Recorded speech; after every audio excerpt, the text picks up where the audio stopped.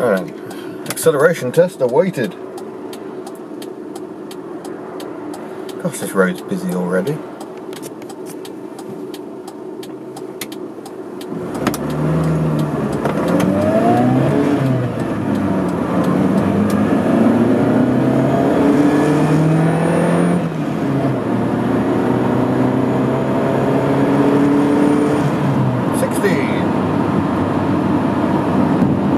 Join me aboard my latest purchase.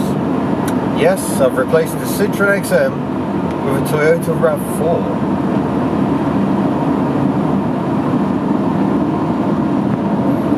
Now, I'll concede my primary motivation for buying anything Japanese was that I'm editing Retro Japanese magazine, and I felt the Citroen XM wasn't a very good representative of Japanese cars. So that one has been sold, and I also wanted a break from diesels because, to be honest, diesel engines sound awful.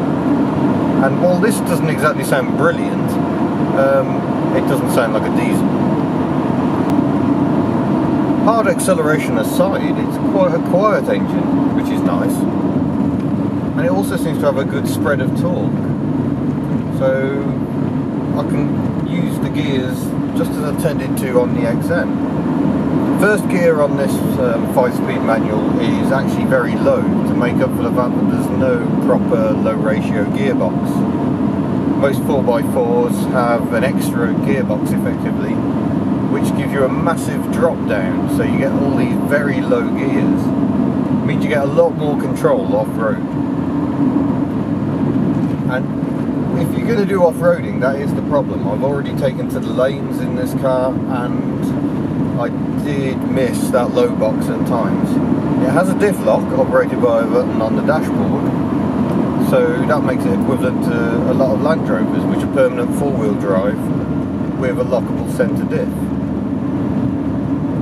Now, I like that because that means you've got permanent 4-wheel drive, so all the wheels are driven at all times. Whereas with the selectable systems, you always feel there's a bit of a compromise going on.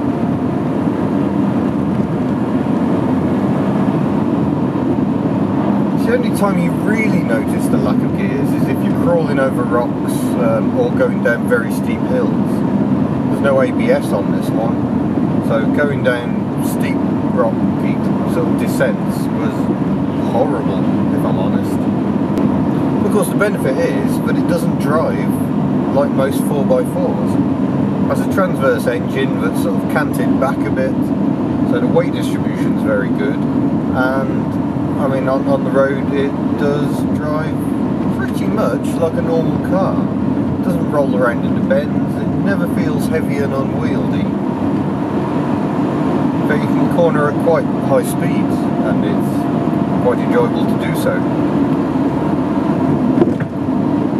At the moment I'm testing some Michelin Latitude Cross tyres, which are meant to give good on-road behaviour as well as good off-road behaviour. So I'm looking forward to putting those through their paces, and there will be a follow-up video where I take to the lanes and actually take my camera with me this time. Has to be said, these Latitude Cross tyres do seem fairly quiet. I mean, it's noticeable when I pick this car up, quite a lot of road noise. There's only a thin bit of carpet in the back over the boot floor, so quite a lot of tire noise comes through, but these tyres do seem a little bit quieter actually. Hear a fair amount of transmission noise going on, and a bit of wind noise as well.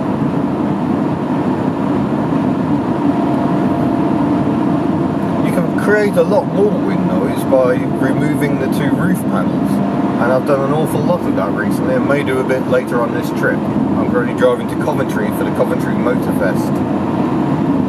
But at the moment it's not quite warm enough to get the roof panels off. And it also creates a lot of wind noise, so you would struggle to hear me over the buffeting. I thought I'd record this video now while things are still nice and quiet. But yes, both panels can be removed. This one will also tilt. And they're stored in the rear door, which is fairly clever, until you realise that with the panels hanging off the inside of the rear door, you've now lost all of your tiny boot space. You get all the usual SUV perks. You're sitting nice and high up, you've got a great view. These side windows are enormous. It takes about half an hour for them to go down. But with those down and the panels out, you feel like you're in a roadster. It's great, especially as the weather has been fantastic since I bought this car. It isn't exactly comprehensive switchgear. I've got electric windows, I've got electric mirrors, I've got hazard warning lights and a heated rear window, and that pretty much concludes the specification. There is power steering and it is far too light. There is an airbag as well, and I was confused when I got the car because there was no airbag warning light. I was like, well, that's not right, surely there must be one. But it turns out it's a mechanical airbag. So there's something lined up towards the point of an impact, and if it goes bang sufficiently, something moves, ignites the powder, and boom, the airbag explodes in your face.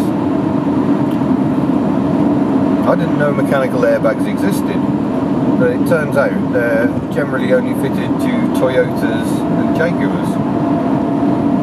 So I've got an XJS on the driveway. It turns out that's got a mechanical airbag as well. But I hadn't worried about the lack of airbag light in that because it's not my car.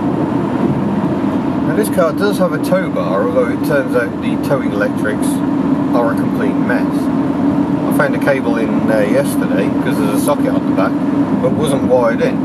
So I spent quite a lot of time wiring it in, and the socket still didn't work. It turns out there was another wire just lying in there, not attached to anything, and the one on the actual trailer plug isn't long enough to reach any of the other wiring. We're going to have to buy another socket and give it another test. But I have got a tow bar. I will be towing the caravan with it once I've sorted out the sodding electrics, and we'll see how it does. On paper, this has exactly the same towing capacity as the XM, but the XM was broad and long and heavy, and I'm yet to be convinced that this is going to be entirely happy towing that much weight. The very low first gear should be very useful for getting underway, towing a heavy weight, but it's stability that's of prime concern, given how short the wheelbase is. The wheelbase is actually lower. Sorry, got distracted by a pickup parked at the side of the road.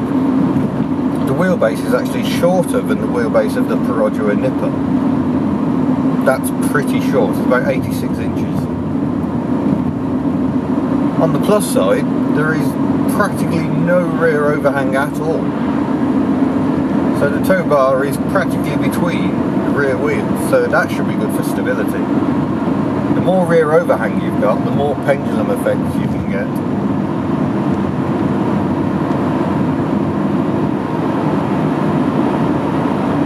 Overall, in this first report, I'm very happy with the car.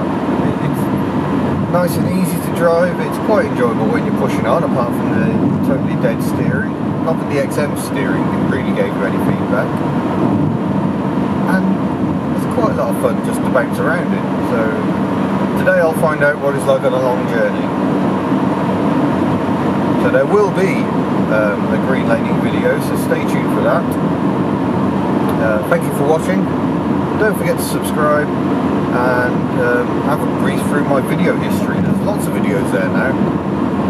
Thank you for watching. See you again. Ta-da.